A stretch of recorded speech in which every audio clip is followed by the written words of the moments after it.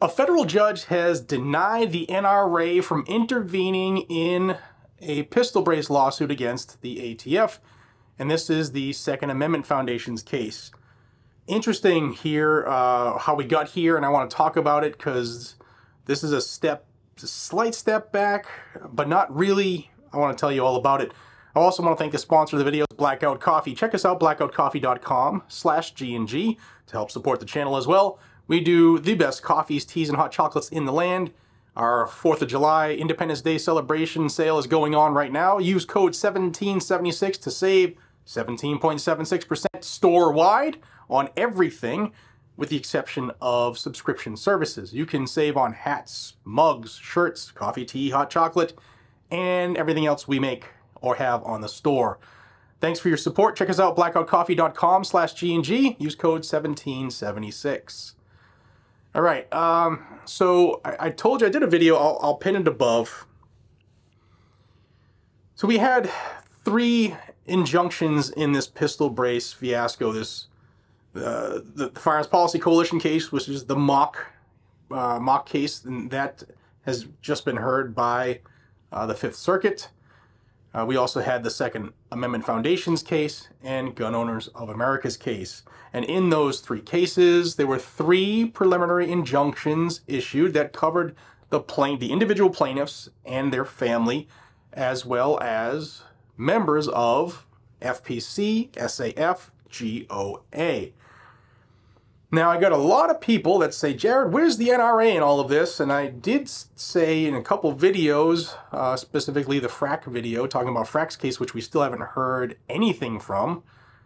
They're also hoping to get a national injunction, but we'll talk about national injunctions here as we lead into this.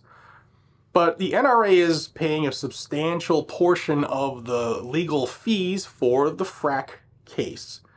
Now that case is moving slow and it wasn't going fast enough, so NRA, after seeing injunctions for SAF, FPC, and GOA, decided they were going to try to intervene into the Second Amendment Foundation's case to get a preliminary injunction for NRA members.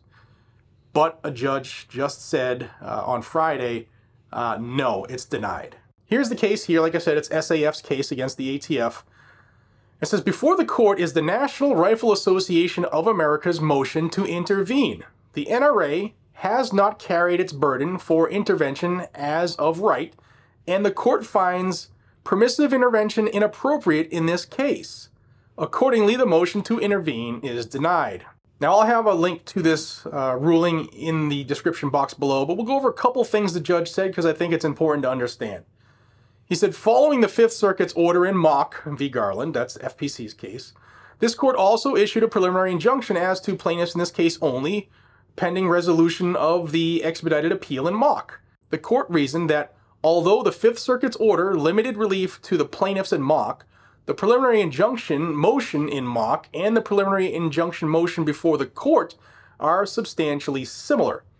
The court further reasoned that resolution of the Mock appeal will almost certainly affect, if not control, the court's decision on plaintiff's motion. And like in Mock, the court also limited the injunctive relief to the plaintiffs in this case only, which included the defendant Second Amendment Foundation, Inc.'s members. Less than 2 weeks after the court's preliminary injunction order, the NRA moved to intervene in this case. The NRA argues that because the preliminary injunction in this case was issued only as to plaintiffs, the NRA's interests are no longer adequately represented in the suit. The NRA therefore moves under Federal Rule of Civil Order 24A and B for intervention as of right or permissive intervention, respectively. Because the court finds the NRA has not met its burden for intervention under either standard, the motion is denied.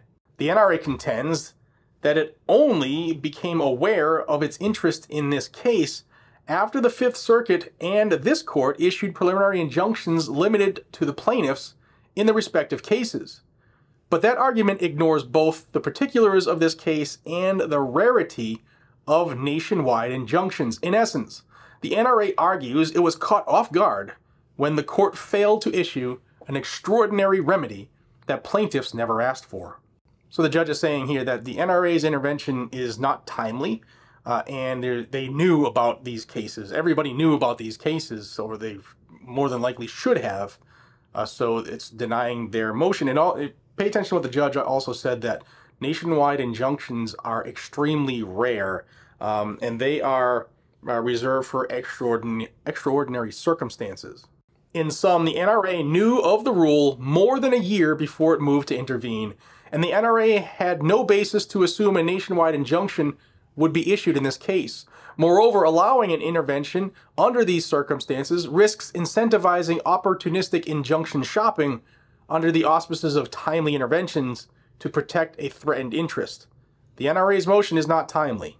And finally, the conclusion. In sum, the court finds that the NRA is not entitled to intervention as of right because its motion is not timely and its interests are adequately represented by the plaintiffs. For similar reasons, the court exercises its discretion and declines permissive intervention.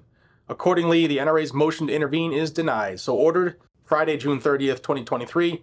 And this is Judge Jane Boyle, United States District Court Judge.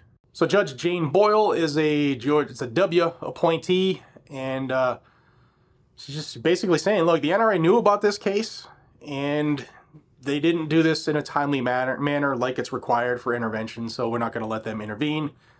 And, you know, like I said in my previous video, to me, it's not a good look for the NRA, where their case that they're involved in monetarily, not as a plaintiff, wasn't going fast enough, so they decided to jump on another case in my opinion, in an attempt to get a quick win for its members. So the cases will continue to go forth, and that, for people who believe me, I'll get a lot of pushback on, you know, why are you talking about the NRA? Why are you poo-pooing on the NRA? Because, and I've said in the previous videos, NRA, I want to see them have skin in the game. I want them to be a plaintiff. Because they're not a plaintiff in any of these cases, the judges right now are saying it's for the injunctions are for the plaintiffs. So if you're not an actual plaintiff in a lawsuit, they're not giving you the injunction. And NRA was trying to tag on Second Amendment foundations. But I will say this. The Second Amendment Foundation tweeted this out in response to NRA's intervention being denied. They said, "We will definitely welcome any NRA members wanting to join Second Amendment Foundation." And that's from my buddy Adam Kraut. I will have a link in the description, like I do with every video, if you would like to support those who support you. Or if you're an NRA member and want to join the Second Amendment Foundation, link is down below and in the pinned comment. The SAF is saying if you're an NRA member and you join, you'll be covered by the injunction. So there you go. That's an option for you. And I'm sure that we'll see more from these lawsuits going forward. Mock case has already been heard by the 5th, and I'll let you know what happens as soon as we have something coming from that, from those judges. So if you want to stay in the know, then subscribe to Guns and Gadgets down below. I bring you everything from litigation to legislation and everything in between, even on Sundays like today. Guys and gals, I appreciate each and every single one of you. My birthday's coming up July 25th, so if you could, maybe throw me a subscription. That would be awesome. Subscribe to the channel down below.